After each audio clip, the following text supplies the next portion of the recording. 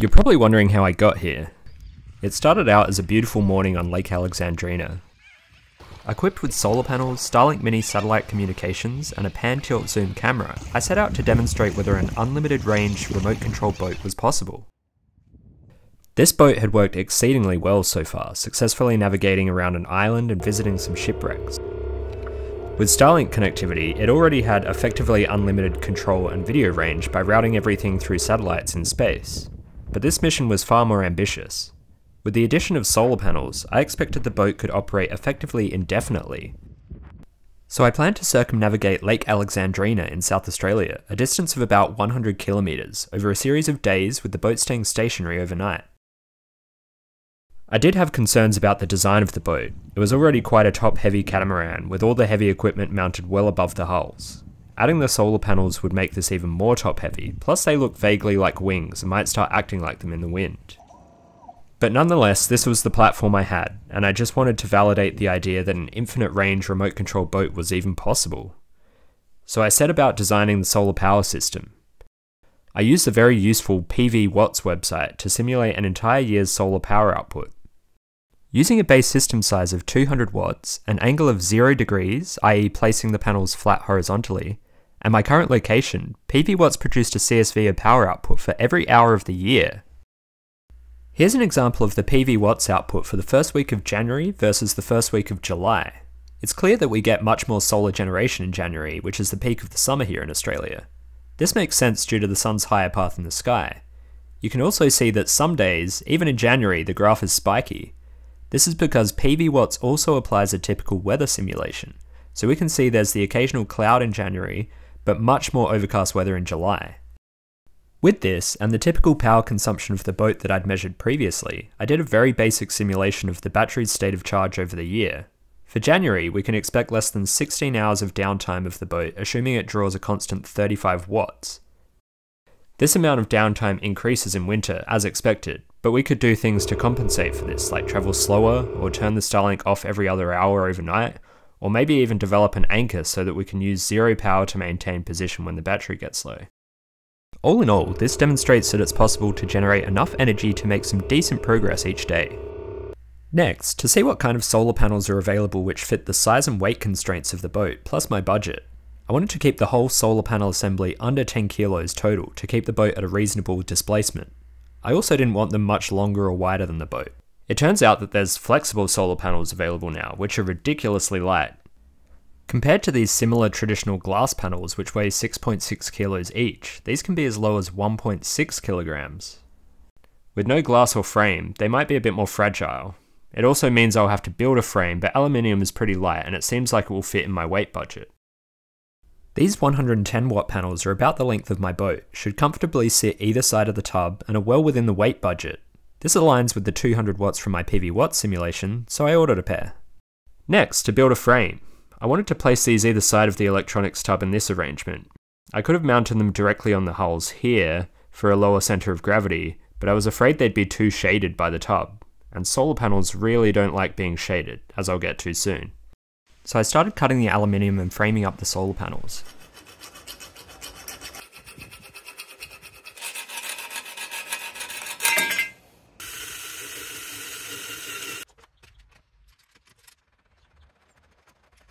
I wanted to check if this assembly would fit in the car before going any further, and it didn't.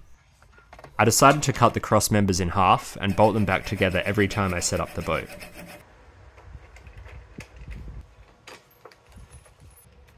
This arrangement fit perfectly, leaving room in the back of the car for the boat itself. I was pretty happy with the completed solar panels. They were neat and came well within the 10 kilo weight budget, weighing only 5.2 kilos total. Next, how do you convert the power generated by solar panels into something that can charge a battery? Enter the charge controller, specifically the MPPT charge controller, or maximum power point tracker. As it turns out, solar panels don't act like batteries. On the blue line here is a graph of voltage versus current for a solar cell. You can see they produce their highest voltage here at 0 current, and they produce their highest current at 0 voltage down here. Power is voltage multiplied by current, and is shown by the red line. When either of these is 0, power is also 0, which is useless. There's a sweet spot somewhere here where the current multiplied by the voltage reaches a peak power. To further complicate things, this graph changes as lighting conditions change and also with temperature. An MPPT, or maximum power point tracker, applies some clever algorithms to constantly find this ever-changing maximum power point and get the most out of the panel. Combined with the charge controller, it knows how to charge a lithium iron phosphate battery like this one. To find an appropriate charge controller, we use the closed circuit current and open circuit voltage of our solar panels. In this case, it was about 48 volts and 5.85 amps total for the panels in series. This Victron MPPT looks like it will do the job and even has a Bluetooth interface which I could read from the Raspberry Pi to report solar metrics right back to my controller web app. Now to put it all together and test it outside. With the solar panels, electronics, battery and charge controller all together on the lawn on a nice sunny summer day. For this time of day, PV Watts estimated around 160 watts of power output. I'm getting 175 watts, which is even better than expected. As I mentioned before, solar panels tend not to like shading. You might think that shading say 10% of the panel area would drop the power output by about 10%. But no, with these panels, just shading a small area of the panel plummets the power output. This is because solar panels are really an array of individual cells. If you block any individual cell in the series string of cells, that entire string's current is restricted, kind of like a blown light bulb in old incandescent Christmas tree lights. This is further aggravated by the fact that I wired these two panels in series. If one panel is slightly shaded, it affects the output of both of them. This could be mitigated by wiring the panels in parallel, but I didn't try that as I didn't expect shading to be much of an issue. Solar panels usually mitigate this by arranging the cells in such a way with bypass diodes to allow current to flow around block substrings. This can result in strange power curves with multiple local maxima, but the MPPT should be able to find the global maximum by quickly testing lots of different values. Anyway, this validated my idea to place these panels as high on the boat as possible to avoid shading, even though that might have later become the boat's undoing. I also noticed the inside of this clear tub was getting quite hot in the sun. I decided to measure the temperature and found it was quite a bit hotter inside than out. I added some reflective foil to the top of the tub to try to block the radiative heat from the sun. It's not pretty, but it seems to do the job. I also added a PTZ or pan tilt zoom camera which would let me look around. It also records to an SD card, so I could have a copy of the footage without having to screen record from my phone the whole time. I still kept the small Raspberry Pi camera inside the electronics tub as a fallback. I tested switching between the external camera and this internal one in case the external one failed. Now to test this setup to make sure the boat still floats, doesn't immediately tip over, and all the systems work together on the water. It floated successfully and seemed reasonably stable even though it was quite windy. I measured the power consumption at various speeds and found that it was somewhat less efficient than before, but this was expected due to the increased weight and thus increased displacement and drag. A speed of 1 meter per second seemed quite efficient, consuming 30 watts of motor power. This jumped up to 72 watts for 1.3 meters per second and 200 watts for 1.5 meters per second. So I would definitely want to travel slower than 1.3 meters per second most of the time, especially considering the Starlink Mini also draws about 25 to 30 watts. There were a few more modifications to make before it was ready for the long-range mission. For extra visibility, especially at night time, I added a big orange flag and an omnidirectional light.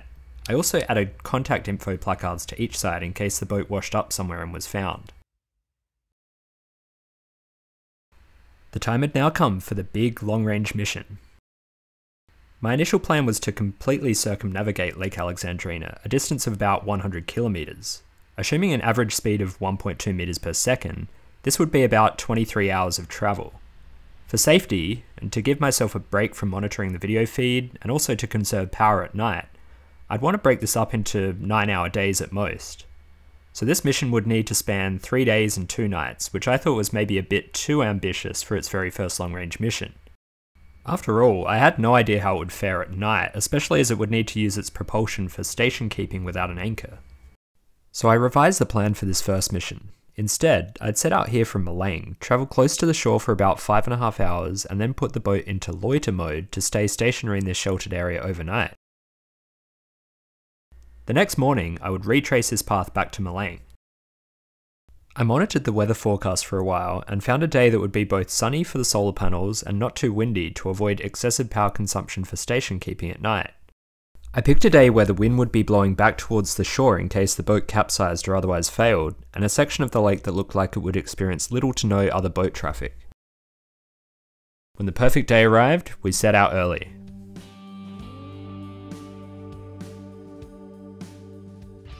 The lake was beautiful and calm. It was looking like the perfect day for it.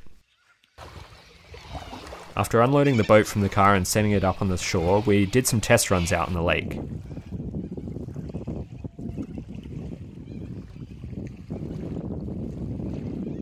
With everything looking great, I set the first waypoints of the mission. I could have planned out a full waypoint mission ahead of time, however I just wanted to monitor closely and make adjustments to the path as needed. So I just set one waypoint at a time in fairly close steps.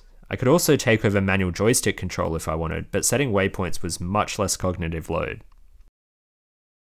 Because I was setting out with a mostly full battery, I adjusted the speed such that the power consumption was just under the solar power generation. This should balance out to keep the battery full until later in the day where I could reduce speed as the sun gets lower. The boat slowly disappeared as a speck in the distance, and now I had to rely on the video feed and telemetry to navigate. This all went pretty well, but I did notice it was getting choppier. On a few occasions, I slowed down as the oncoming waves were starting to crash over the bow a bit. Nonetheless, I was making good progress and on track to make the night camp location well before sunset with plenty of charge in the battery. This continued for about 2 hours, or about 9 kilometers, which was almost halfway there for the day. Suddenly, my video feed dropped out. I switched to Mission Planner on my laptop because it exposes a lot more telemetry than my custom web interface. The Starlink was still connected, and I was still receiving telemetry, which indicated that everything except the camera was working. I quickly put the boat into loiter mode so that it would stop and hold its position. Luckily I had that fallback camera inside the tub, right? So I SSH'd into the boat and worked through my previously practiced procedure of reconfiguring this as the primary camera. But it didn't work. I was trying to debug the Raspberry Pi camera and restarted the service running on the boat, but with no luck. The primary camera was connected to the Raspberry Pi via the Starlink's Wi-Fi, and it had disappeared off the list of connected devices. I was tempted to reboot the Raspberry Pi, but I didn't want to risk completely losing my telemetry and controls. I didn't want to travel blind all the way back, so I set a waypoint to head straight back to the nearest shore. This should have only taken a couple of minutes, since I was already pretty close. It was at this moment that things took an even worse turn. The artificial horizon in Mission Planner suddenly dipped forward and the telemetry was lost. I checked the Starlink app, and the Starlink was no longer connected to the satellite network.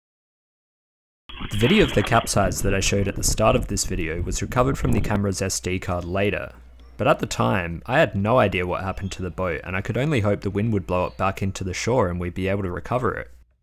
We set out to look for the boat at its last recorded coordinates. After scanning the shore, I spotted a distinct bright orange object in the distance. It was the boat, and it had washed up almost exactly where we expected it. I don't have any footage of the recovery, but we got it back home and it was in surprisingly good condition. So what happened? It's not really clear from the recovered video, but I suspect turning the boat around towards the shore made it travel in phase with the waves, which tilted it forward. The wind blowing from behind then lifted the solar panels and tilted it even further forward until it totally front flipped and capsized.